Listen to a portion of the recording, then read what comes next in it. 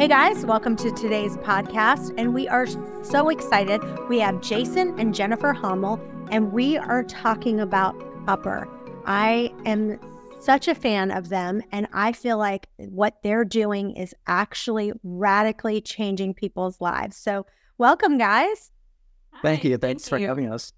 So just so you know, what happened with me is I had a guy on one of our podcasts, Morley Robbins, on the show.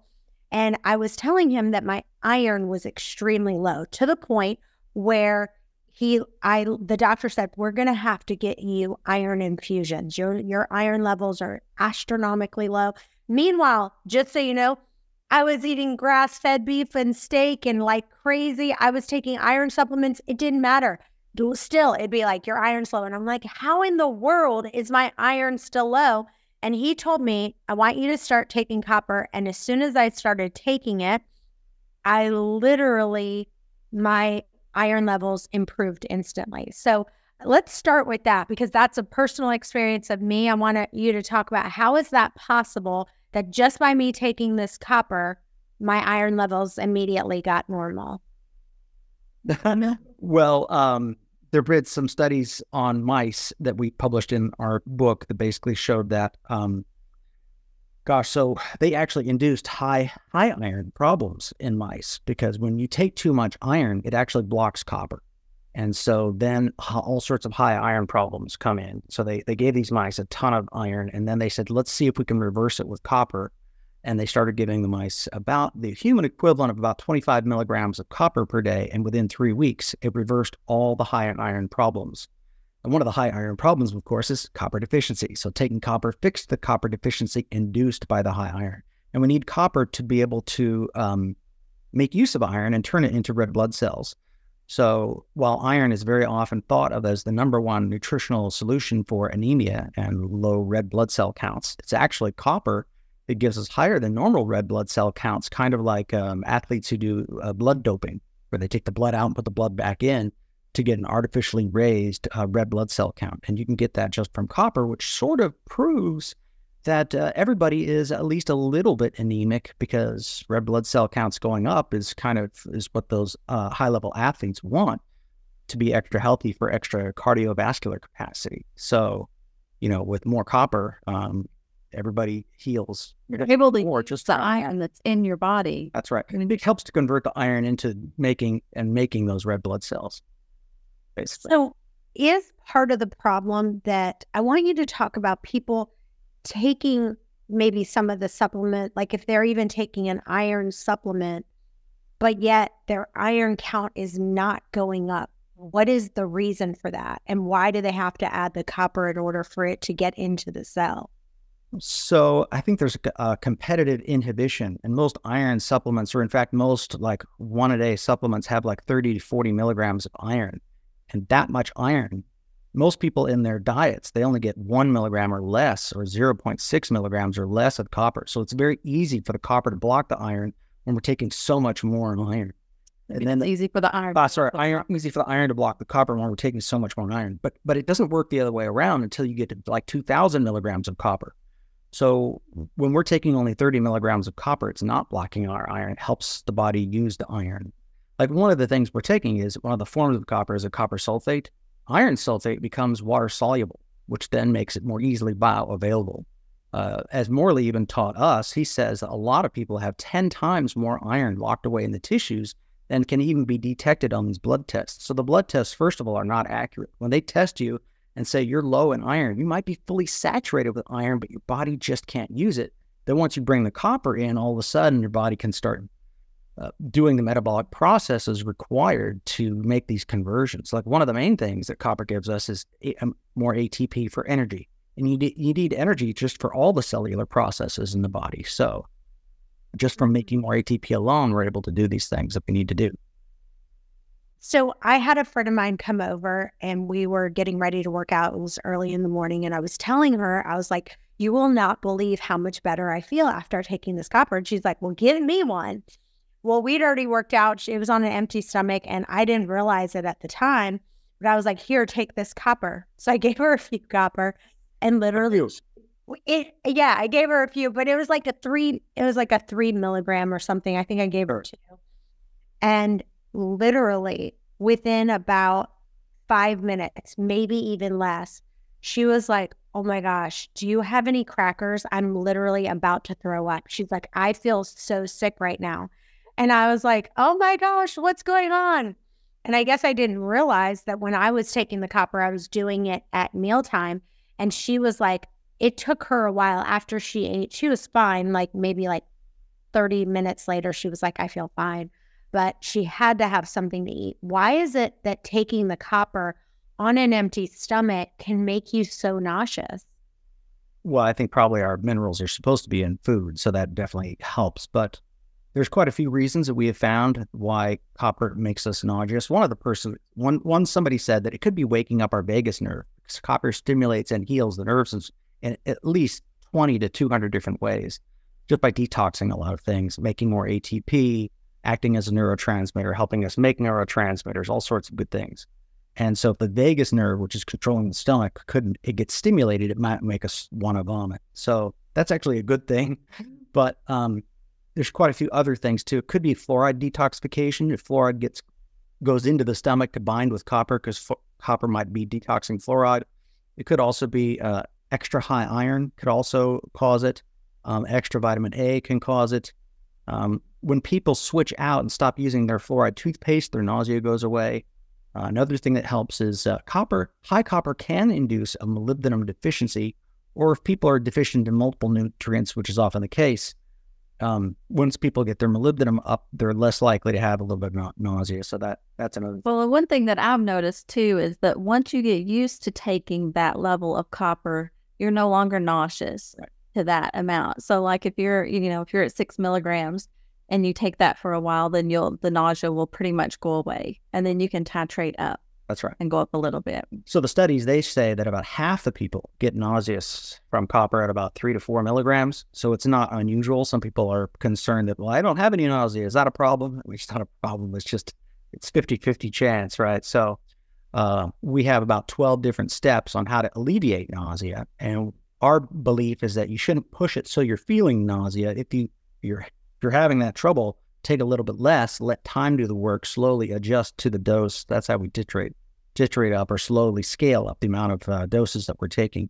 We took about, a month to work up from 10 milligrams to 20 to 30. And you were on 10 milligrams for a good 3 years before you felt confident to push it beyond 15. You were on 9 to 15 for a good 3 years. And that was not enough to fix her low iron problems. She needed to get up to what those rats needed. It was about 20 to 30 milligrams. Do you want to talk about how much you improved with your anemia? Oh my goodness. And bleeding and stuff like that? Yeah, it was unbelievable. So, I had severe anemia. And it even got to the point where even when we were on the copper, I was like, I don't know what to do. Maybe I need to go back and take iron supplements again. We didn't think the copper was working. Couldn't figure it out. Older supplements and did that for another about 6 months. And then finally I was like, no, I don't think that this is the answer. And so we just continued. It was finally when I think you hit high iron problems that we're realizing, well, clearly more iron can't be the answer. But we're so scared to just take copper because we hadn't really done too much study in the beginning. You kind of have to figure trial error out there yet. And but we figured out that she could lose about a cup of blood without dying. Right. That was the body makes about that much every day. I was like, how much blood can you lose in a day and still survive? And so we're like, okay, well, if you have high iron problems, then you don't need to take iron. Let's stop that. And sure enough, that helped her body absorb the copper better. And you haven't really taken iron now in 3 years. That's huge. Right. And your anemia has stayed fixed without iron. That's like a mind bender. Yeah. That shouldn't supposed to happen, according to the modern medical, who continually gives people iron infusions, which block copper and make everything worse. So it's kind of amazing. Did you guys know that 97% of Americans are deficient in at least one mineral? It's true. You need more than a dozen minerals for your body to function at its best. But with the standard American diet, it's almost impossible. So here's where Beam Minerals comes in. Guess what?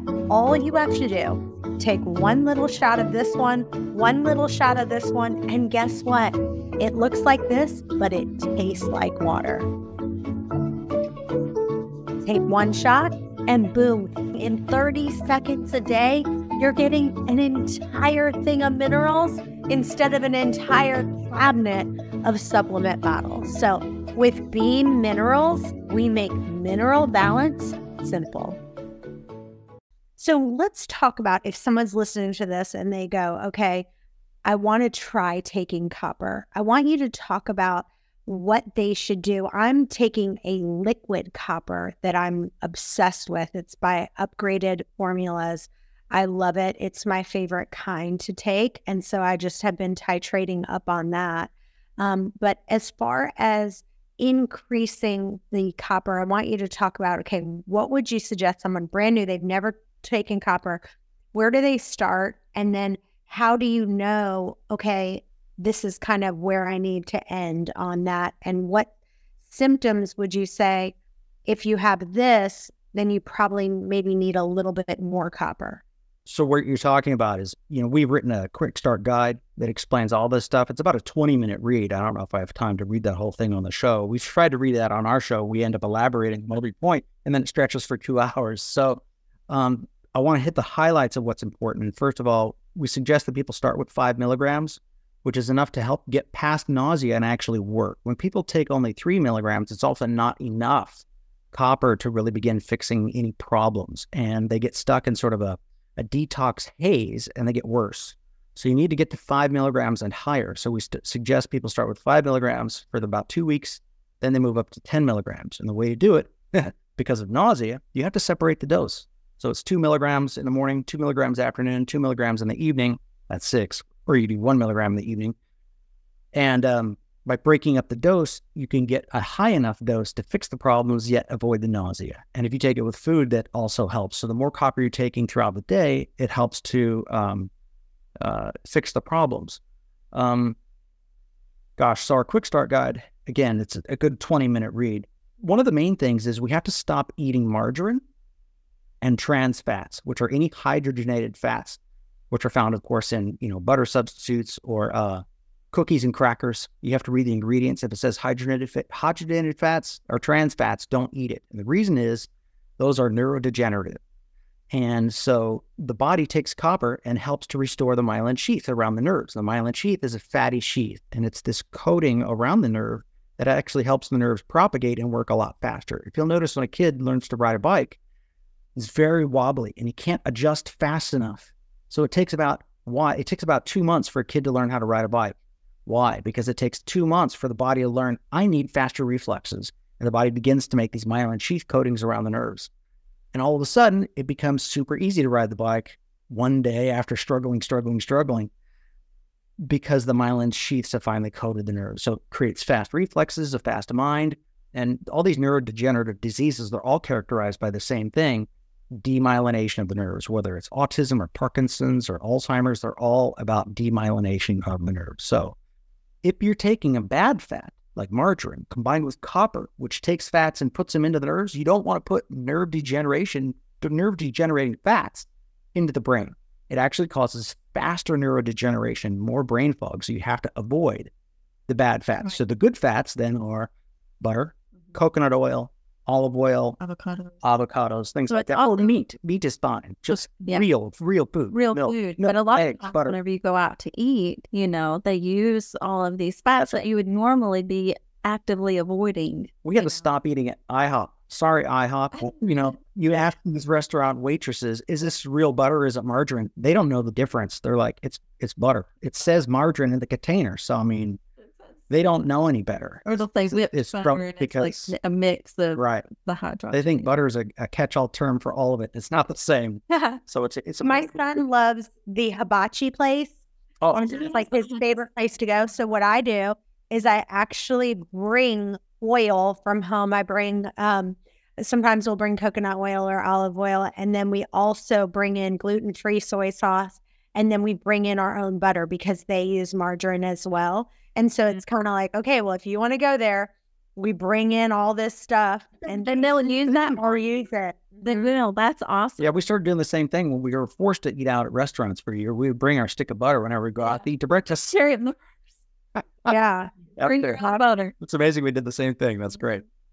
Well, And I will say, if you're listening, they've got some amazing books and I've read them all. One's called the Copper Revolution Protocol, and they also have the Quick Start Guide. And then they also have one, Beyond the Arthritis Fix, a protocol for strong joints. So thank you. I have two issues that I still struggle with. One is I still have joint problems and I still have a little bit of skin issues. They've gotten so much better, but I have a little bit of psoriasis on my scalp and in just a couple of spots that I haven't been able to get rid of. So one of the things that you guys talk about is, I know that you guys are big fans, your main focus on the healing power of copper, because you think that's a mineral that is literally revolutionizing wellness. But there's also some other things, copper and then iodine, boron, MSM, sulfur, and some more. You have about 20 vitamins and minerals that you guys are really big fans of. But then there's some other supplements that you're like, I'm not taking these. So I want you to talk specifically about what are your most important ones that you take and why some of the other big ones that you actually avoid. That's another big subject because it's a list of 20. So we're taking copper, and the next most important one to go with copper is zinc. They have to be in a right ratio. So dry skin in the hair can be from low zinc. You had an issue with that too. We were doing, all the copper, all the zinc, and we're like, what's the problem? And when you cut out candy that contained artificial food dyes, some of that scalp issues went away within like 3 days, and it was plaguing you for like 10 years. But I'd also been on the copper and all the minerals for 2 years at this point. So sometimes things just take a little bit of more time to heal, It's kind of like you give your body all of these good inputs and it just kind of goes about, taking care of the most important things first. And for me, my skin was like one of the very last things. But yeah, I had pretty severe dermatitis. Along with copper and zinc, the third most important one is probably vitamin C, because all three are needed to make collagen. If you only give yourself two of the three big ingredients needed to make collagen, you're going to run out of the third one. So we have found that if you take a high dose copper and high dose zinc, you're going to run low on vitamin C, which can manifest as a little bit of bleeding. It's just a normal amount. 1,000, 2,000 milligrams of vitamin C is what we take, and it solves that problem. Probably the next one is probably the B vitamins and maybe magnesium and combined, because copper helps us make ATP for energy, but we also need the magnesium and the list of the B vitamins as well. So that's 5.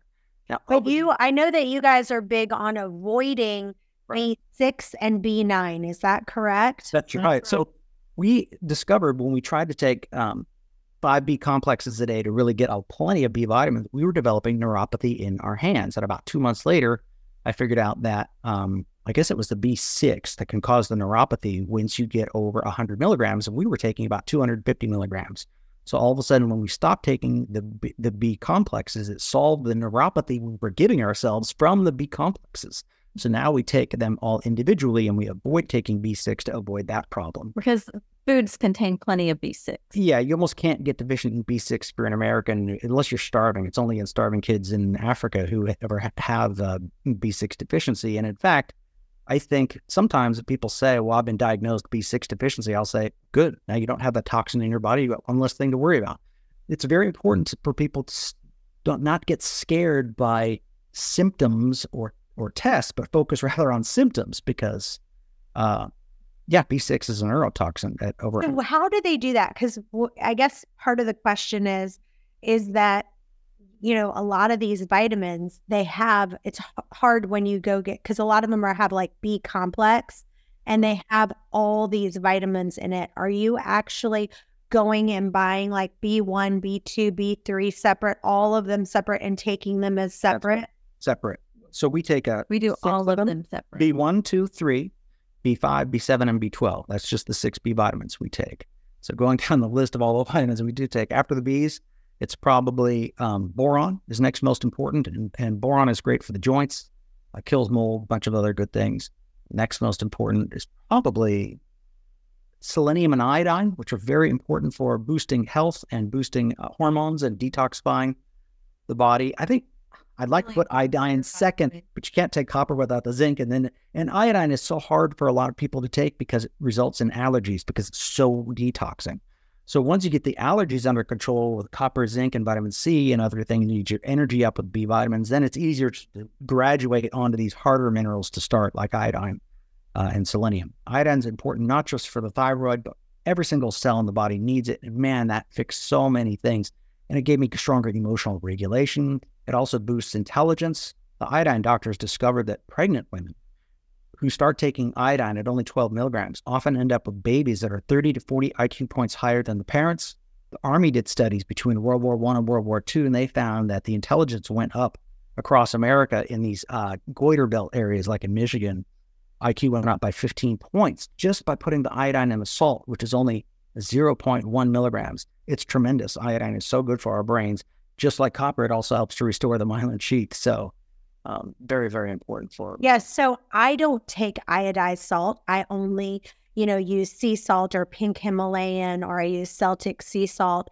And so I will tell you, I feel like a new woman when I take iodine or any foods that have iodine in it. It's tremendous. Literally unbelievable how I feel when I either take the iodine supplement or I just take foods that are really high in iodine. My husband, there's this, he will take these damoshi bowls, and then he gets like seaweed salad and all this other stuff in it. And he always says, he's like, it's unbelievable. When I eat sushi, or I would, take seaweed and I take it in high doses and then also take iodine, he's like, I feel like a new person. Yeah, seafood cravings, as sushi cravings, could very well be iodine deficiency speaking to people. Yeah. So let's talk about B12, because right now B12 is a really controversial topic. And, I've looked into B12, and there's actually 4 types of B12, but there's 2 that I want to talk about in general. But cyanocobalamin is an artificial form of B12. And they say that because, like, if you think cyan, right, has cyanide, and it's a poison, and that you shouldn't take that. And other people say that you should take methylcobalamin instead. That's the one. No, talk about that for just a little bit. Well, you said there were 4 forms, so I know about 3 of them. So keep going. I don't. There's another one that's called a hydroxocobalamin, and then there's also adenoscobalamin as well. Mm-hmm. Well, I'm familiar with the adenoscobalamin, right? So I just think the methylcobalamin form is safer. I don't know if there's necessarily been any problems out there from people taking the cyanocobalamin form, but there are some voices out there that say that there's a B12, which is they call it amygdala, not B12, sorry, a B17. And it has some cyanide in it, which can kill cancer. So it's not necessarily always all bad, but if it is a toxin, right? I mean, but if it's in, I haven't done a ton of research to know that necessarily the people have problems, but from the cyano form, but methyl seems safer. So we just settled on the methyl form, and we're happy with that. We take like a whopping 5,000 micrograms, which is the larger dose, in a chewable form daily. And I have noticed that if I don't take it, sometimes I'll get a little bit of neuropathy here and there, but if I take it regularly, no problems. I don't know about you guys, but I am stressed. And if you're feeling overwhelmed this holiday season, then I get it. With all the family get-togethers, it is just a relentless source of stress. But anyway, there is something that I've got called Stress Guardian, and it's actually made by Bioptimizers, the people who make the magnesium breakthrough, which I love, love, love. But anyway, they are literally made this new product. It has 14 adaptogenic herbs, and it just regulates your stress. I just actually took some right this second, and it's awesome. If you go to stressguardian.com/wasteaway and put in waste away for 10% off your first order, it's stressguardian.com/wasteaway. Go there now. Yeah. So as you know, we've had Morley Robbins on our show, I think 3 or 4 times. And you and him have both developed your protocols entirely independently. And I know that you guys agree on so many things that you agree on, and you're both huge fans of copper. But there's a few things that you guys are on different pages on. So I want you to talk about a few things that you guys differ and what those are. So I was talking to Morley quite a bit as I was finishing up writing my book, and he came and published his book just before I did. And fortunately, I was able to have quite a few of these conversations. He was very generous with his time, and that's very helpful. And he also gave us quite a few suggestions. He's like, if you really want to improve your copper, why are you taking zinc? Because zinc can block copper. So, that makes a little sense. So we decided to try taking less zinc, and it went okay for about a couple of months. I went all the way down to 10 milligrams of zinc. And then I noticed a bunch of low zinc symptoms began hitting, like low libido, dry skin. I think it was maybe more allergies set in, insomnia hit. And zinc is good for all of those things. And so what was interesting is that I couldn't just bring the zinc back up to 50 milligrams, what I had been taking. I had to bump it up to 75 to 125 milligrams of zinc for a few weeks to get the zinc back up. And then I could finally drop it back to our normal level, about 50, because once you're zinc deficient, you have to work to get it back up to normal levels. So we tried it his way on that one, and it didn't work for us. But also he's not taking the high dose copper we are. So that's another difference. We're taking 30 milligrams of copper plus 70 milligrams of copper topically, and we need the higher zinc to be in balance. Now, I know why he says no zinc. And the reason why he says no zinc is because it can deplete copper, and there's a way that it does it.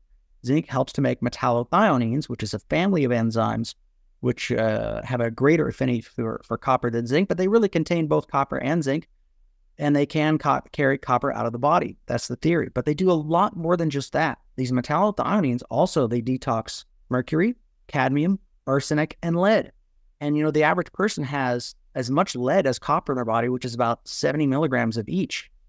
That's really bad. We need to detox the lead, and the only way to do that is with zinc. In fact, zinc has an affinity with lead. They're often found together in ores in the earth, and that's how, so that they detox each other. So I don't see metallothioneins as strictly and only bad like Morley does. They also detox these other things.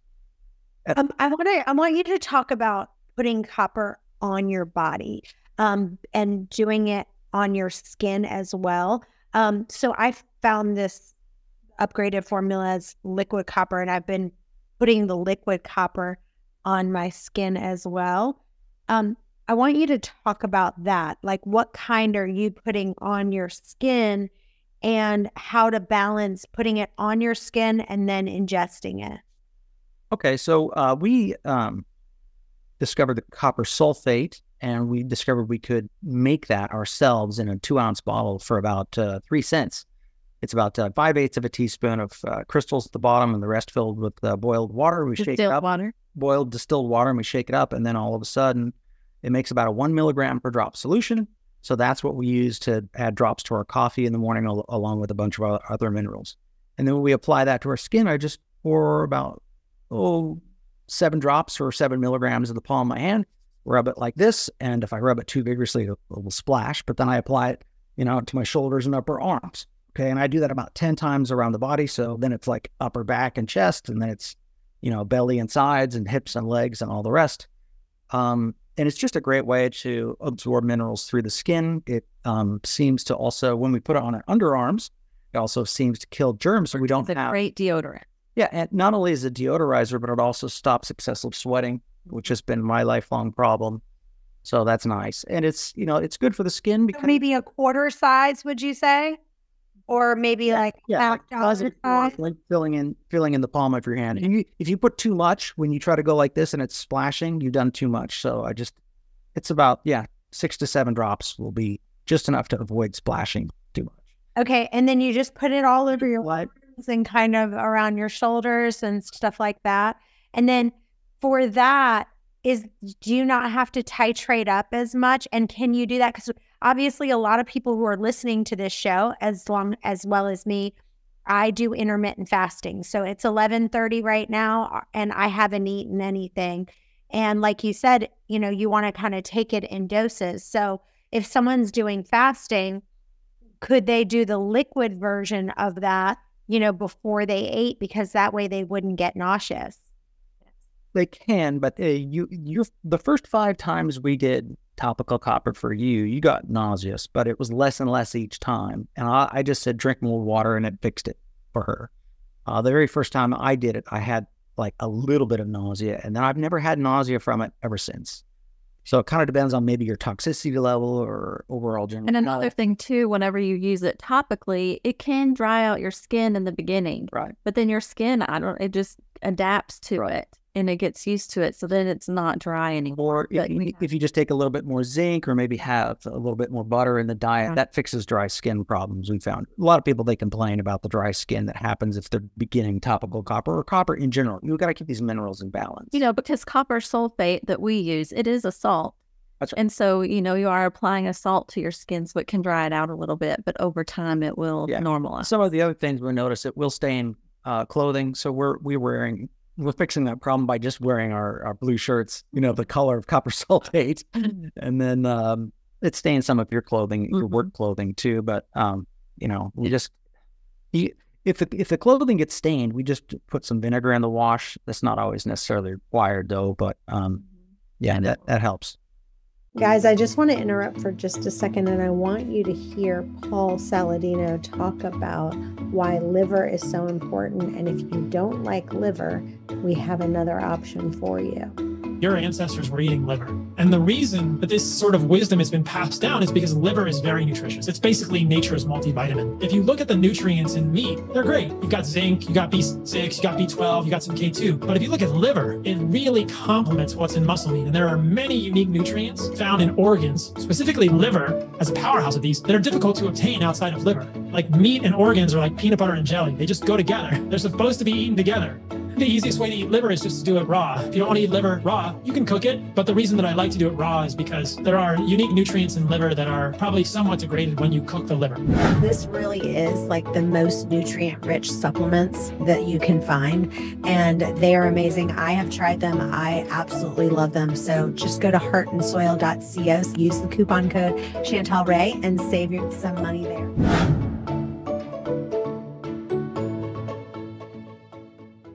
That's great. So let's talk about potassium for a second, because I believe, I'm always feeling like I'm potassium deficient. And it's funny because like when I have coconut water or avocado or anything that has high potassium, and a lot of people who are maybe doing like a keto diet, or they're doing, they're avoiding potatoes or sweet potatoes, some things that really have high potassium, and they're feeling terrible. So how important is potassium, and how do you know if you're potassium deficient?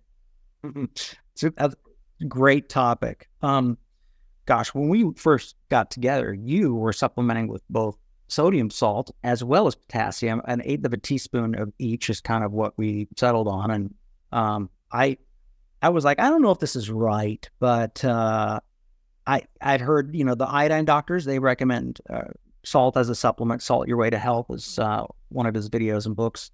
And so I just jumped on the bandwagon because I believe those doctors must have known what they were talking about. I figured I'd maybe research later if it became a concern.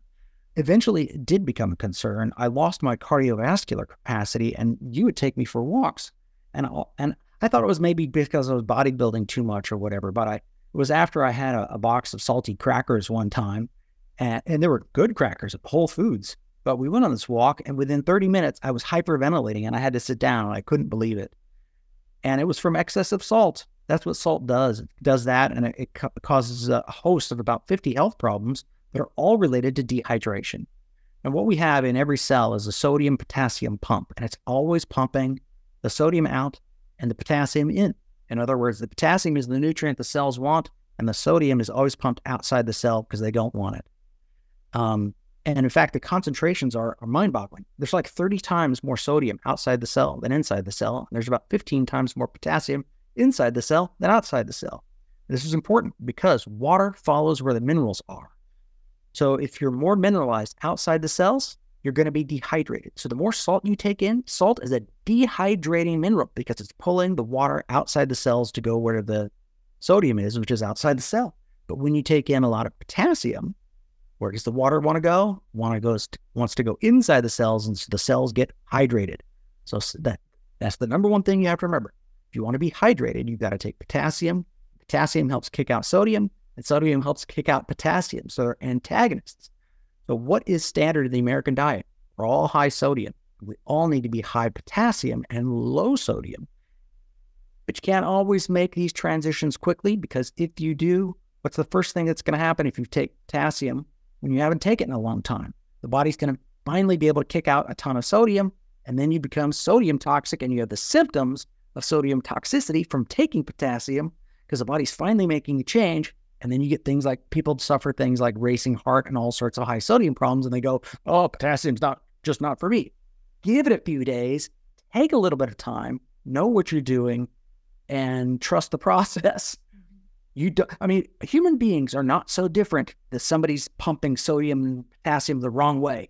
We all have the same sodium potassium pump. We all will benefit from potassium. We will all benefit from lower sodium. Just trust the process, take a little bit of time, make gradual changes, and you'll love it. Yeah. Let's talk about selenium, because selenium is really important for making thyroid hormones, detoxing mercury, and being an anti-cancer agent. And I know once I started taking selenium, I basically take a very low dose of the only medicine I take is a very low dose of natural desiccated thyroid, and I'm weaning myself off of even that to have nothing.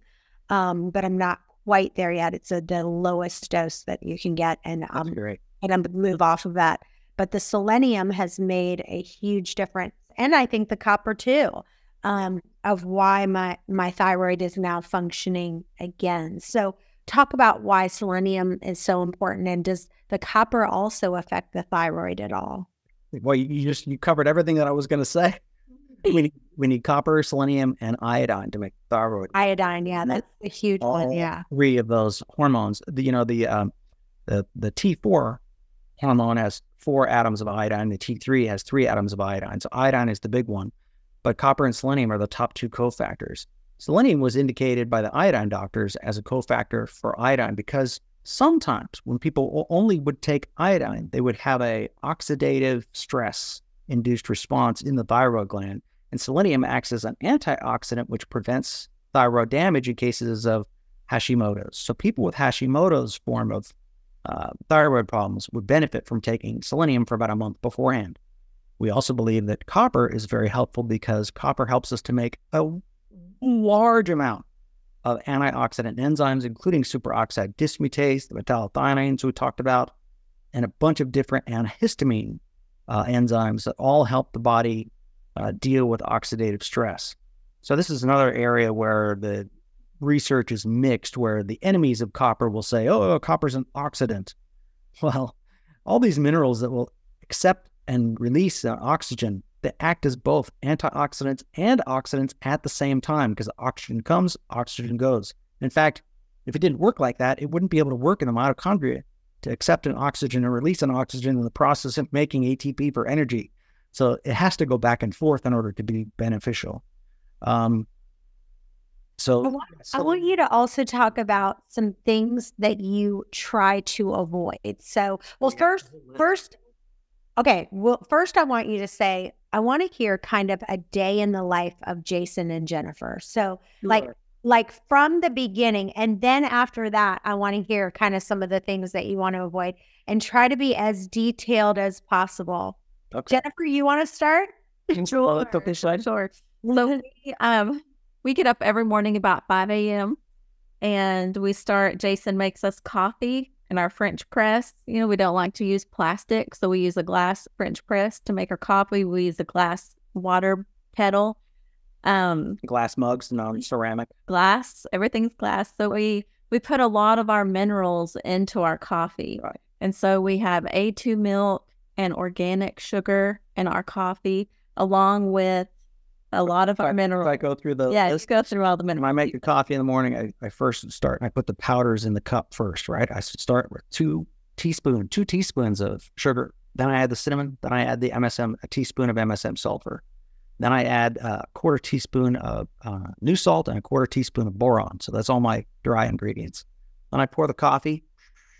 And then I add the wet ingredients on top. And I add first I add potassium iodide, which is yellow, and it's a full strength. And I add 6 drops of that for a whopping 300 milligrams. Then I add the 6 drops of 5% Lugol's iodine, because we should be having both. Now, Lugol's has both potassium iodide and iodine in it, but I still have one of each. After that, then I add 4 drops of selenium to get about 200 micrograms of selenium.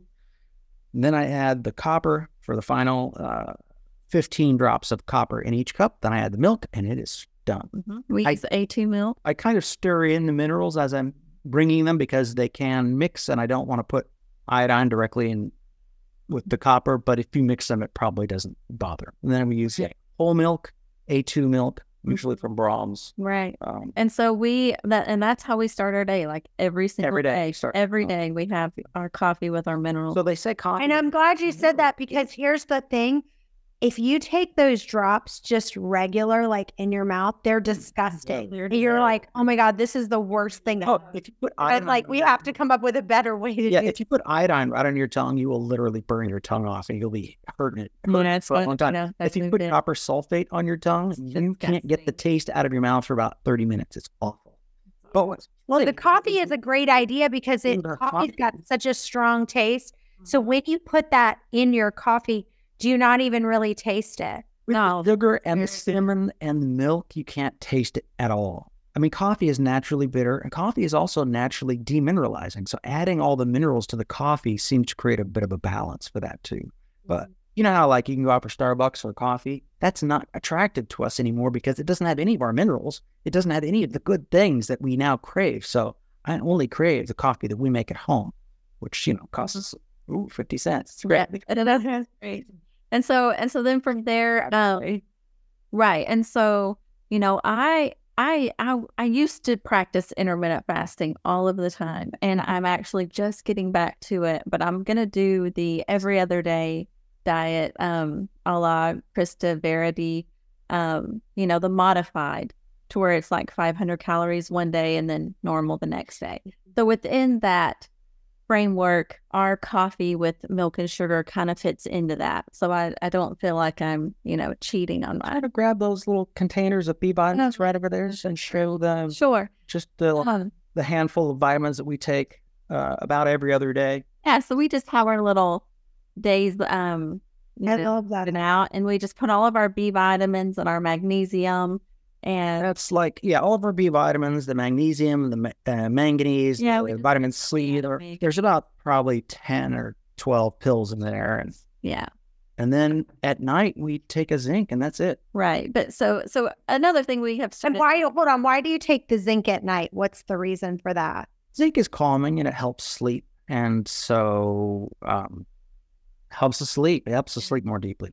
We recently added the manganese. Oh my gosh. The sleep has been through the roof good. I love the turn. It was great before. And we didn't realize it could get any better. I know. But then deeper and more. I don't have to roll over as much. Super vivid dreams, super long, super detailed. It's really incredible. Right.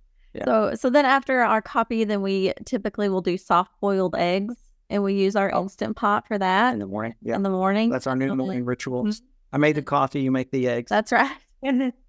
I love a soft-boiled egg. It's like my favorite. Once you start making it soft-boiled, you never will eat a hard-boiled again. Right. They're perfect. I'm eating about 5 eggs, and you eat 2, and then you take 2 to work. Mm-hmm. Right.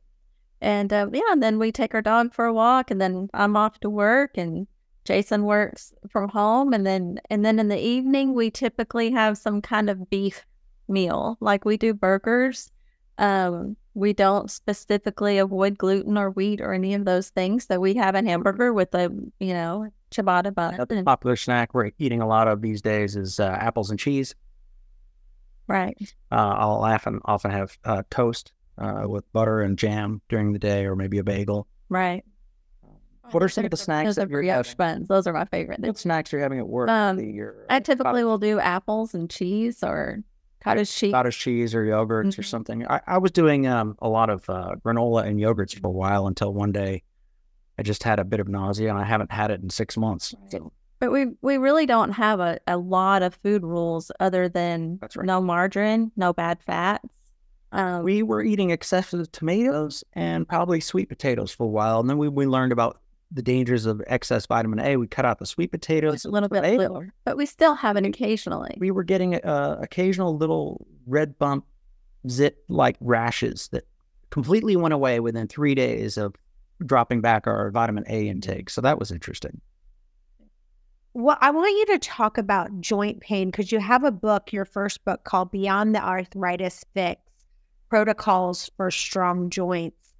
And for me, that is my number one issue that I feel like I eat super clean. I do everything that I possibly can to be healthy, but I feel like my joints are really a problem. So give people a tasting of that book. If you were going to say to me, all right, here's a couple things I would do immediately to fix your joints, what would that be? I would say that the top two things that really got me through about 90% of my joint pain was introducing green smoothies into my diet and then doing a lot of isometric stretching, whereby you take so to stretch here and to eliminate joint pain from the tip of your elbow all the way down to here, you bend it, right? And then you flex it. So you're both stretching it and flexing it at the same time for about 6 seconds, and then you do the other one. Oh, and then that, when you're in joint pain, it hurts tremendously. But going through and pushing through the pain like that eliminates the pain in your body. And I read quite a bit of some gymnasts who said that they were told, eat a salad before gymnastics practice, your joints will never be better. So sure enough, it just works. People talk about the oxalate problem, demineralizing problem of greens, so that is a problem. However, they also remove a lot of toxins, and toxins lodge in the joints, especially in the bones and in the tendons, because the blood supply is not so good. So it's very hard to detox those areas. So taking demineralizers actually works to help kick out the toxic minerals from the joints. And sometimes when people are on our protocol, they take our protocol and they're like, I'm getting acne or I'm losing my hair. What's going on? I say almost always, I'm like, well, are you doing the greens and the green smoothies? No. Well, if you do green smoothies, it allows the toxins to bind to something in the gut on the way out. You need to have those greens and that fiber. So they're very detoxing. But again, the problem of excessive greens is they're very demineralizing. So when I did about 3 years worth of green smoothies, I got all the symptoms of demineralization. I had constipation. I had cramped muscles. I was weak in the gym. And when I just added one multi-mineral pill, which was my start into learning about the minerals, the next week, and within 3 days, the cramping back problems I had went away. The constipation went away. And I was stronger in the gym on all my lifts simultaneously. I'm like, wow, the minerals really are important in greens. They are demineralized. So what minerals would you say for constipation? Because it's funny because one time, that's another problem I have is constipation. And it's funny because I've said it so many times on the podcast, people email in all the time and they're like, oh, whatever problem you have, they relate to, right? So they're like, I have constipation too. What do you think I should do? So what would you say to someone who you would say that the constipation is a major problem? What do they need to do to fix that? There are a good 5 ways to fix constipation. And the first is magnesium citrate is the most common and probably one of the most effective. But potassium also works too. But when you first start potassium, if you start it too fast and too furiously, it causes the opposite problem and can cause constipation. And that's what happened to me because I can adjust and I'm healthy. But I had constipation really bad. Remember, that was horrible. And when I first started, so potassium works, but slowly make a slow adaptation because it's hydrating. But again, if it's kicking out a ton of salt, then it's weird and bad. You can take copper to the point you will have loose stools. And I did that. I took copper up to 50 milligrams a day. If you're having loose stools every single day, you might be pooping out more minerals than you're able to hold in. So it becomes counterproductive once you have nothing but loose stools for a week. So 50 milligrams was too much and I went back down. But when I've tried to take more copper, again, I don't have that problem nowadays. So it's like I'm getting healthier. So magnesium, potassium, copper. You can also take vitamin C to bowel tolerance. So that can fix it too. Part of the reason why copper works, backtrack here, and magnesium work is that they're also needed for peristalsis, which is contracting of the intestines in the muscles. If the muscles can't make their ATP and they're not strong enough, they won't contract, and so things won't move along. But that could be a problem, basic mineral deficiencies, and that gets fixed, of course, also with B vitamins, because we need magnesium, B vitamins, and copper to make the ATP for energy for muscle contractions. I love it. All right, so let's end with a few things that you don't want to take, that you say a lot of people, this is the hype, they're like, take it, take it, take it. And you found that you actually feel better when you don't take it. Try to get to at least 5 of our list of 30 things we're not taking. But the number one is iron. You haven't taken iron in 3 years and you have no anemia whatsoever, because it's never a problem of not being able to absorb iron, and iron is already supplemented into the foods. I mean, we have high irons in the meat. They're putting iron in all breads, and even greens are high iron. So how could you eat a low iron diet? Once you're able to absorb the iron with the copper and vitamin C, as well as make use of it, it's not a problem. So we really don't need to take any excess iron. It only causes problems of copper deficiency. So no iron. No vitamin A, no vitamin D. For 50 years now, each of these has been widely touted as potentially toxic because they're fat-soluble vitamins, and so they're getting trapped in the fat. And one thing we know about toxins and fat is the fat traps toxins. And one thing we know about toxins is that they stay in the body. So all of the nutrients on our list are things that are quickly and rapidly and easily excreted, which is why they carry out other toxins. Toxins build up, like fluoride has a 22-year half-life. Mercury builds up in the body. It's awful. So vitamins A and D, which get trapped in the fat and build up, we avoid those because they can be toxic. In fact, on our protocol... Well, let's talk a little bit more about vitamin D, because I know that is a very controversial topic, because doctors will say something like 90% of the population is vitamin D deficient. And obviously, the best form of vitamin D would be if someone went out in the sun, they just went and got naked or had as much of their body exposed to the sun, getting the vitamin D from their eyes. But you talk about, why is it that everyone is so vitamin D deficient? Is it because they're not going in the sun, or is it a different reason? I think it's because most Americans are significantly copper deficient. I'll talk about that briefly, and it's that most people only get 0.6 milligrams of copper per day or less in their diets.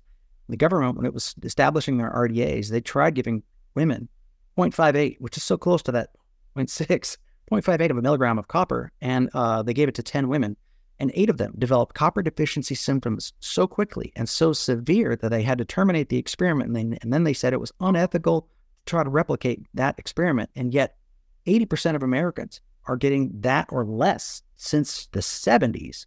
So they haven't corrected this major problem, and it's almost a scandal that they haven't fixed it. So with copper, we're able to make vitamin D because, again, we need energy to be able to make hormones. Vitamin D is actually a hormone, and we make hormones largely from cholesterol in the body. So cholesterol is not even really that bad. Another myth that they try to teach us all about. People on our protocol who couldn't get their vitamin D up beyond, let's say, 25, while taking vitamin D supplements, they go on our protocol, stop taking vitamin D, and then they get their vitamin D levels up to 50.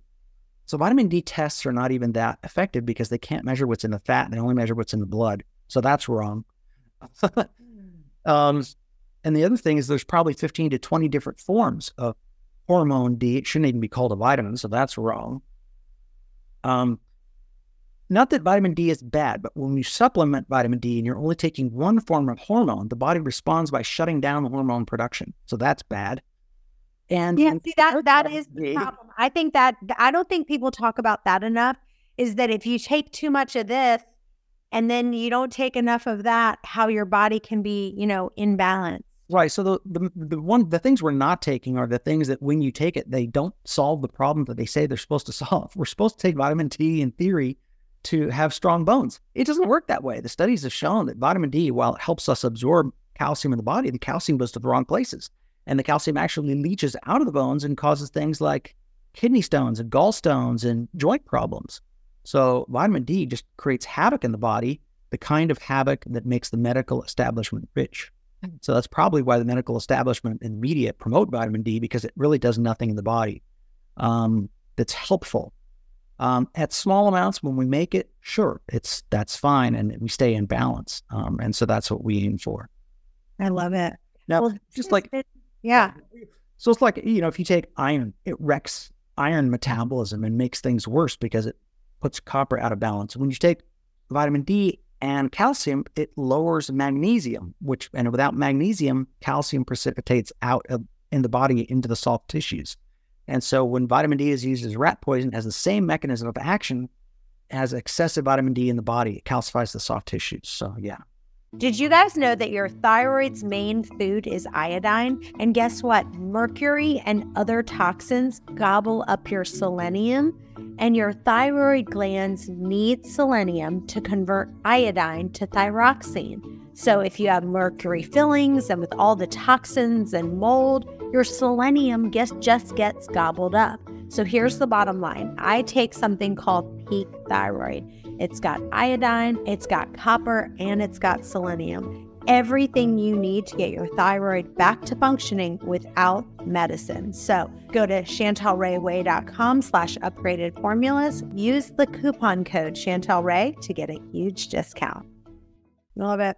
Well, I will tell you one thing. I don't care what the studies say, but I know for a fact adding copper has been probably one of the most impacting things that I've done. The copper, the iodine, like you said, the copper, iodine, and selenium, if I had to pick three, would probably for me be the most impactful things that I've done. I appreciate all the work you guys are doing. You're changing lots of lives. Tell listeners where they can find you and where they can follow you. So if you guys type in the Copper Revolution on Facebook, there's our Facebook group that has 41,000 members over the last 2 years. We've grown really fast, mostly by word of mouth. That's amazing. Our books are being sold on Amazon. The Copper Revolution, Healing with Minerals, is on Amazon. It's a blue book like the t-shirt. And then also at my website, revealingfraud.com. It's where I have most of all our free essays and our free guides that are kept up to date that explain why we can't take margarine when we're taking copper, all the co-nutrients and all the vitamins and minerals that we're taking. I love it. Well, you guys are changing lots of people's lives. I appreciate all the work you're doing, and hopefully you'll come back for another episode. You guys come back. Thank you so much. Thank you so much. And you guys stay tuned. We've got another episode coming up in just a few. Bye-bye for now.